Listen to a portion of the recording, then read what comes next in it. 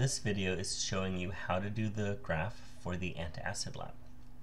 This is last year's results. They were using pH meters, which didn't really work, and that's why the results are all over the place.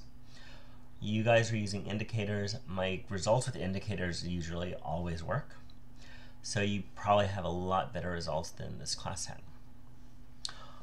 Also, notice here, for the water, it turned acidic after 1 drop.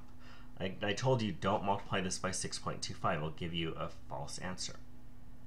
For Galveston, it actually should have turned yellow when you added the indicator because it actually has an acid as an inactive ingredient.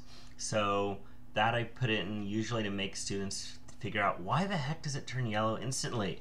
And most students don't bother looking at the inactive ingredients, realizing it has acid. I actually can't use Alka-Seltzer for the same reason. It has vitamin C, which is acidic, and it has in it aspirin, which is acidic. So the first thing we need to do is average everything. Excel is very easy to do averages. And I'm going to highlight the row. I'm going to go to Formula, going to go to AutoSum, click on that, average. Now, I'm lazy. I don't want to do that every single time. So I'm going to just highlight that, Control C. I'm going to then click on there, scroll down to there, Control V, and it fills it in automatic. Excel is actually a wonderful program once you learn how to use it. Until then, it's the most frustrating program in the whole wide world.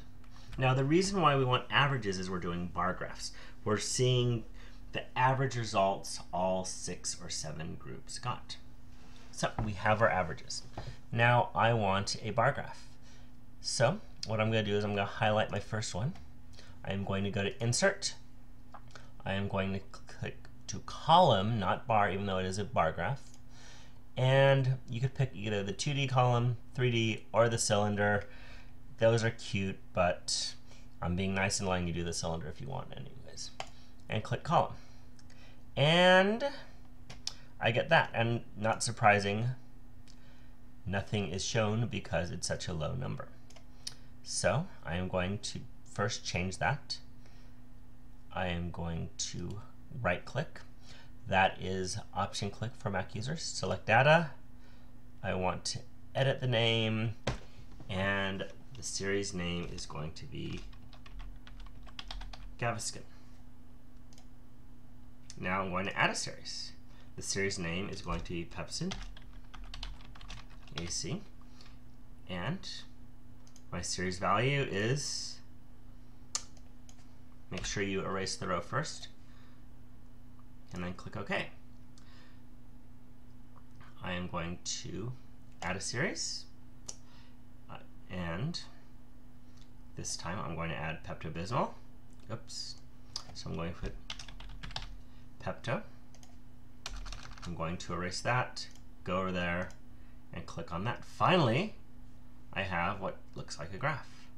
Then I have to actually move everything out of the way because this is now in my way. So I'm going to scroll over here, scroll down a little bit. My next one is Rolaids, so again, right click, option click for Mac users, select data, add Rolaids,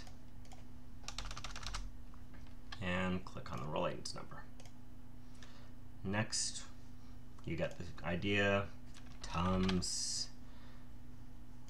go over there, click on Tums, and lastly, my unknown,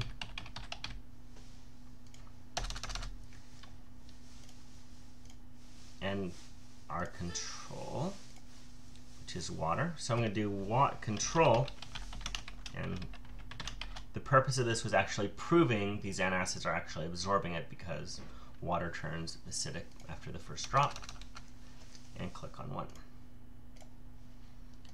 So I have my graph now. You could expand the graph by grabbing onto this right handle right there. Now, one big problem with this graph. It does not have the units right here. So I'm going to go up here. I am going to select this one because I want an x-axis label, a y-axis label, I mean x and y, and my little chart there. So it actually says antacid there, so I don't really need to do that title. And drops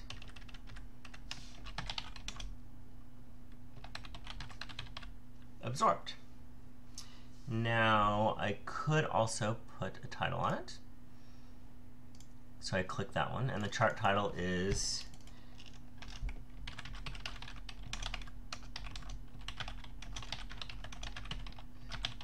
Effectiveness of Store-Bought Antacids.